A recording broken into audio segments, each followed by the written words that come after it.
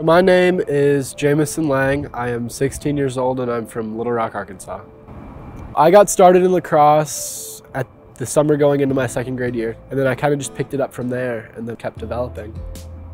Lacrosse means a lot to me because it's my favorite pastime. It's one of the things that I would like to try to use as a way to go to college. I want to try out for Team USA again this summer, and it's what I've planned my whole life around up until this point. I knew something was wrong after I came home from practice one day. My wrist was slightly swollen and it was also really sore. The pain had been coming and going, and then it finally just stayed for a while, so that's when we decided that I needed to get my wrist checked out.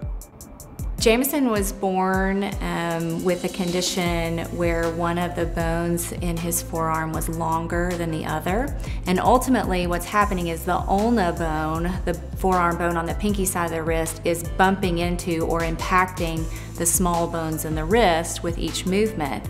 We tried conservative things like taping his wrist, trying to modify things, but we just never really could get the pain to calm down. It was affecting his ability to perform his sport, which is a huge part of his life. And so that's ultimately when we ended up considering surgery for him. There was a lot of thoughts that went through my head. I got worried, wondering if I was going to be able to play again. Dr. Wyrick gave me kind of a sense of security. It gave me an idea that I will be able to play again. It won't just end my career right there.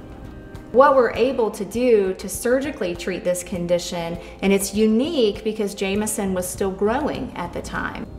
We actually slow down the growth of the ulna by doing a procedure here in the area of the growth plate.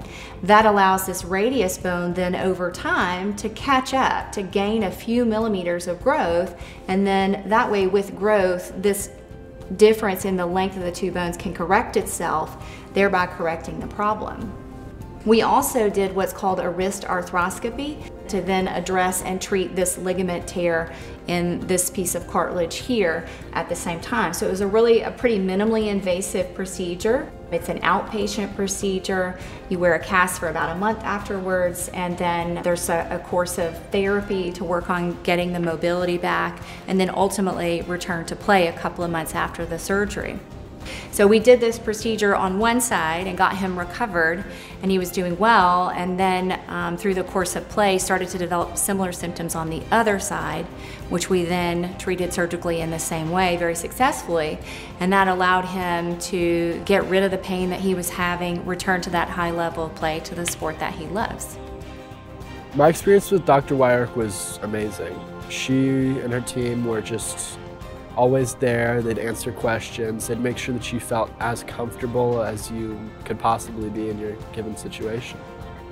I think that the care of small children, and particularly growing children, is very unique to what we're able to offer here at Arkansas Children's Hospital. The hand is very detailed, very complex, very intricate. Tendons, bones, ligaments, nerves, all of these very small, detailed things. Add to that they're in smaller patients. We just want to make sure that our care is the absolute best for them, specialized and tailored to specifically what children need, done by experienced pediatric hand surgeons, just to make sure that they have every opportunity to use their hands for whatever they might have an aptitude or a love for as they grow.